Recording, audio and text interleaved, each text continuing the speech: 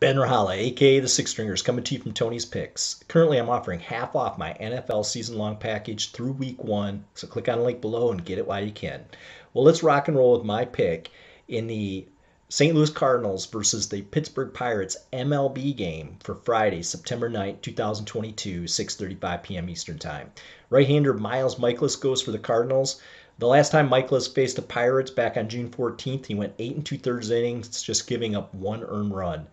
Ronzi Contreras, right-hander, goes for the Pirates. He faced the Cardinals twice this season, giving up 5 earned runs in just a little over 5 innings. The Cardinals are 7-3 in their last 10. Pirates are 3-7 in their last 10.